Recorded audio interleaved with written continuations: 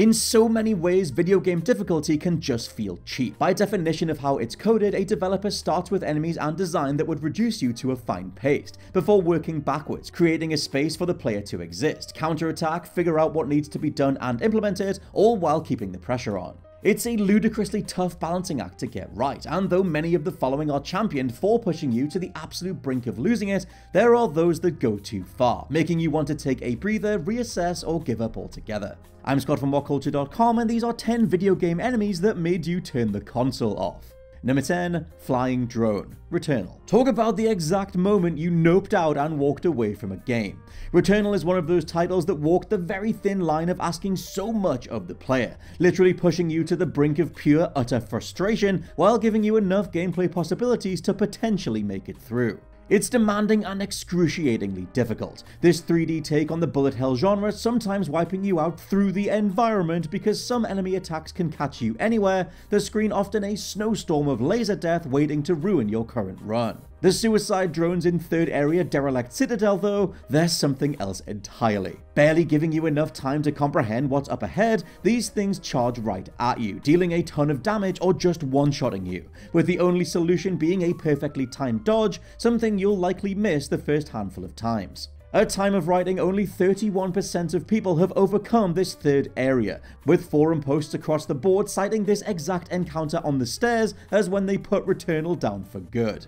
Number 9. Basilisks. Dark Souls. There's nothing worse in video games than thinking your actual save is irrevocably broken, that you've done something that means no matter what else can happen, there's a world state or gameplay affecting issue locked to progression. Enter the Dark Souls Basilisks, coming at you with leaps and swipes, but worst of all, breathing a wide-reaching mist that turns your character to stone on the spot, cursing you as a status effect. What does that mean? Well, your health is now halved. You can't turn human to get help from other players, nor can you get any of the benefits of being human, like increased healing from your Estus Flask. The many gotcha moments of Dark Souls are well documented now, but discovering these creatures in a gated-off sewer area surrounded by poisonous slimes dropping from the ceiling was one hell of a sorry what reaction in 2011. Number 8. Shinobi Hunter. Sekiro Shadows Die Twice. Another quickie from the masters of head out. Sekiro Shinobi Hunter often ties with the Chained Ogre as where a lot of people realize Shadows Die Twice just wasn't for them. Where the ogre has legit broken hitboxes, grabbing you with its football tackle dive even if you're literally standing outside its arms,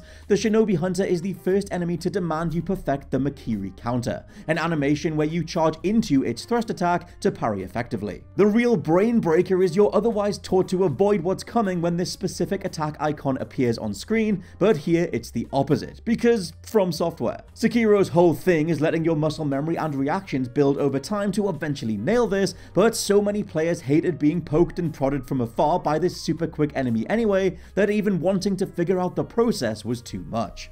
Number 7. Lynels. The Legend of Zelda Breath of the Wild. Besides silver bokoblins being out of nowhere one-shot machine variants of otherwise starter enemies, Breath of the Wild's first "oh, guess I'll die then" moment comes with the Lynels.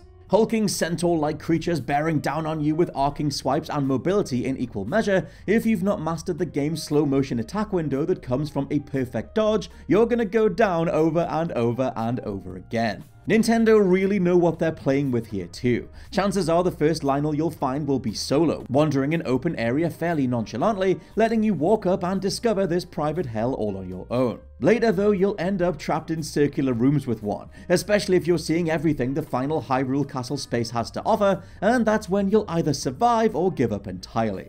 Number 6. The Honey Badger. Far Cry 4. Whether it's Red Dead Redemption's Panthers or Far Cry's own random eagle attacks, some open world games with realistic aping food chains like to throw a predator your way every now and then. The honey badgers in Far Cry 4 though, they took the cake. Ludicrously feral, hyper-aggressive creatures designed to almost be wrestling kayfabe versions of their real world selves, they'll get all up in your face no matter if you're in combat or just strolling around the environment. Brilliantly, even NPCs and enemies will turn their attention to these badgers, firing wildly or collectively freaking out that a honey badger is carving its way across camp. These miniature wood chippers will put an end to whatever you had planned, but in a nod to how crazy OP they feel, follow-up Far Cry Primal did let you tame them and wreak havoc yourself. Number 5. Armored Cantuses. Gears of War 2 onwards. Gears' Horde mode runs were such a capital T time for 2000s gaming. Introduced in Gears of War 2, the idea of tackling 50 waves of enemies with a set group of friends is something I'd literally recommend to anyone. Also brought in across Gears 2 were the Cantuses, dodge-heavy twin machine pistol toting a-holes that were just annoying to pin down. Screaming at you while their armored variants soaked up a ton of damage, they'd even bring back other downed enemies to keep the pressure on, if you weren't positioned well enough to flank and stop them.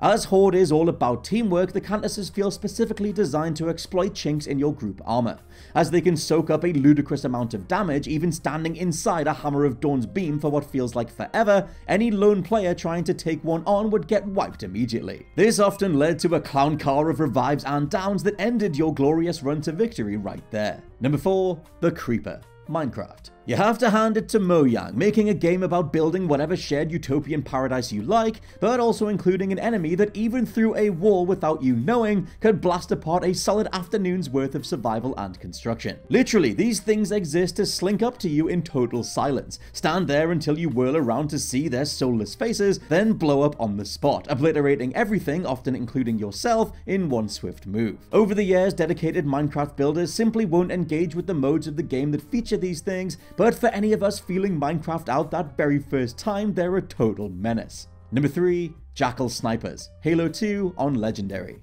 Part of me just wanted to include every annoying hit-scan ranged enemy here, as from Uncharted to Spider-Man or those Anno Londo archers in Dark Souls, there's nothing more fun killing than being wiped out from across the map.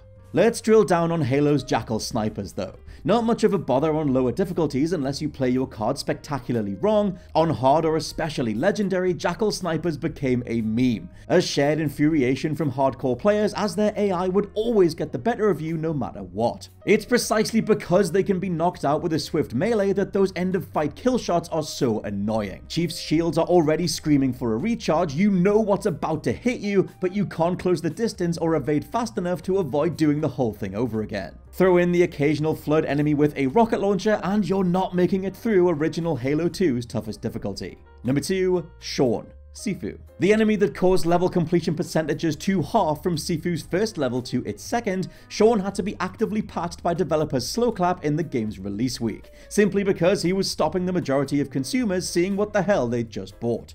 Obviously, super tough early bosses have their place, hello Ninja Gaiden, but the issue with Sean was that you barely knew what you were doing wrong. Closing distance and coming at you with a range of swipe attacks that need to be actively sway dodged on the spot, rather than tap blocked or parried as Sifu had been prioritizing, scores of players would fight through the whole level, get destroyed by a boss using a technique they could barely comprehend, and would give up entirely. Honestly, mastering Sifu has been the most enjoyable and rewarding experience of my gaming years so far in 2022. Getting its sway animations down almost breaks the game with how many enemies and bosses you can then exploit, but boy if Sean isn't a massive walking roadblock unless you really put the time in. And number 1, the Marauder. Doom Eternal. Single-handedly designed to be one of those enemies we talk about for the rest of time, an awful encounter that actually binds us together through sheer shared hatred, the Marauder might be the single reason only 36% of people on PlayStation have even finished Doom Eternal on any difficulty. Why? Because he requires a completely different tack to any other enemy in the game. Where everything else can largely be taken down through a glorious mix of tanking hits through armor, chainsaw health pickups, and a lot of gunfire, the Marauder can only be hit at all if you maintain a specific distance. Too far and he'll throw energy bolts your way while unleashing a dog that too close and the shield goes up while it attacks with a devastating axe. The only way to do anything is maintain an invisible amount of distance you have to feel out amongst the chaos, triggering a lightning fast attack that can finally be interrupted, giving you a millisecond of opportunity to get some hits in. Doom Eternal's reputation feels notably mixed, even years after release. I'd hazard to guess it's because of encounters like this. And those are just 10 video game enemies that made you turn the console off. Let me know your favorites down in the comments below, and please subscribe to the WhatCulture Gaming Podcast. For now, I've been Scott from WhatCulture.com, and I'll catch you soon.